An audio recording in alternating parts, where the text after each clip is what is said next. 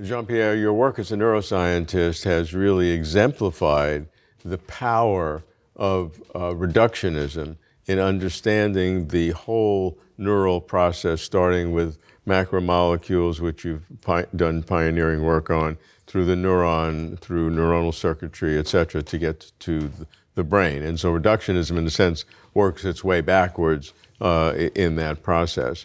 There are people who criticize reductionism as insufficient to explain consciousness, and they use the requirement of emergence, that there are principles at the different levels of the hierarchy which are, in some sense, not predictable from the lower levels.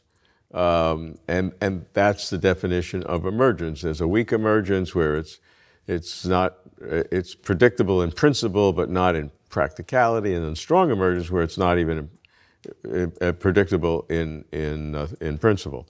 So how do you look upon this tension, if you will, or collaboration between reductionism and emergence in explaining mental activity and consciousness? Thank you for the question. First of all, I am not a reductionist. And second, I never use the word emergence. So both of my words are gone.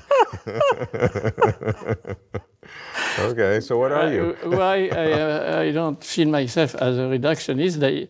Actually, because reductionist, you go from the complex to the simple. Yeah. You reduce things from the higher level to the lower level. And as you say yourself, I am a constructionist, not reductionist. I am trying to build up complexity from simpler elements and try to see where we can go. So, of course, at the very lower level, as we said already, you cannot go very far. At a more complex level of organization, you go a little bit farther and further. So when you reach the global state of the brain, then the question is, have you reached the ultimate level? Well, the thing I can say is, what is the outcome of the understanding we have of the lower levels? So I don't go further than that. Either we achieve something of interest for the understanding of conscious processing, not consciousness, or we have not made progress. So my only concern as a scientist is to have theories and develop experiments which let us progress in the understanding of what conscious processing is. Now, I mentioned the difficulty already with the levels of consciousness. And as I said, many people talk about consciousness without specifying their levels. Yeah. So if they want to explain the Stravinsky brain or Michelangelo simply with the network of a worm, of course it's not, it's not going to work. So there is an emergence which is necessary to go from that. So my view is that the notion of emergence is not necessary. And on the other hand, there is a concept which is absolutely necessary to have in mind, is that our knowledge is limited. And that's a characteristic of science. And already present in the pre-Socratic. They knew, as I said, you cannot, by your model, exhaust the reality. You approach it. There is no absolute truth. There is a search for truth. That's what we have. And in the case of consciousness, we have to progress as much as we can using theories and experimental systems to see where we can go. And I can tell you that we are still a lot to do. That's for sure. We have not exhausted the higher brain function in human. It's a field of research for the future. You mentioned that there is no truth, we can only get closer to it. That's, of course, the name of our show, Closer to Truth. So thank you very much for the plug. I agree. Well. And it's not closer to the truth. We don't have the. It's just closer to truth as a process. So we're aligned completely. But when you say there's no truth, it's an epistemological claim that we don't know what it is, but there is an ontological truth there. Just we may not be able to see it. It's not like there is no truth and everything is relative. And no, I did not say there is no truth. Right.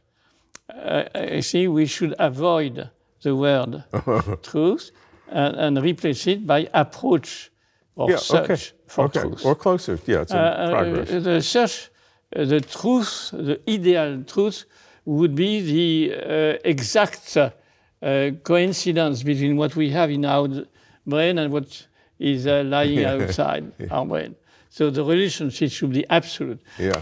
Which is, as again Democritus said, not what you expect if you have atoms in your brain which are necessarily a limited amount, and if you have neurons which are necessarily limited, and so on and so on. So the difficulty for this approach is to accept that there are aspects of the world that you don't understand. And that's the origin of myths, of religions, and ideologies. You know, they have built upon the things you don't know. Like the origin of the human being, the nature, and so on. Just at Genesis, for instance, to try to understand the origin of the world. So there is still this issue present in everybody's mind. You know, you have to consider that some aspects of the world, we still don't understand them, but we wish to understand them. You know, that's a very strong statement the scientists should have, is to make progress in knowledge of the world, which is the aim of the encyclopedist, the French 18th century. And this is a good place to discuss we are having some kind of enlightenment between the two of us, and I think we may agree on that. And clearly, this is a difficulty because if you don't have, let's say, the absolute solution for climate, which is, for instance, a very difficult situation to evaluate scientifically. There is a scientific approach. It is limited. So at that stage, and it's going to progress thanks to studies all over the world on that issue. Yeah. Now, does it mean that we have not the truth? Well, it's meaningless. We are trying to do our best to understand the world. I want to ask you, you say you're a constructivist building up the theory as opposed to a reductionist who starts at the top and then just goes all the way down. I understand that distinction. But at the end of the day, after you finish your project and have constructed it, a reductionist can work his or her way down the same path. So isn't it not the same thing? It's just methodologically having done the same thing. No, it's not the same thing, because when you have a constructivist approach, it's much more humble, if I may say. Oh, okay. In the sense that you can, at the outcome, find a behavior, a property, a disease, and so on and so forth. So your outcome is necessarily limited when you build up. Okay. When you start to reduce, what are you going to reduce? You know, the whole psychology of 1,000 years of human being, and so forth, which is meaningless. You know, that I don't like the reductionist approach, because what are you going to reduce? Okay. And on the other hand, when you build things, you know where you go. Okay. And you can necessarily find, which is one of the benefits, the limit where you are. And you have to go I like that the differentiation between constructivist and reductionist is humility. I said the word. I like that.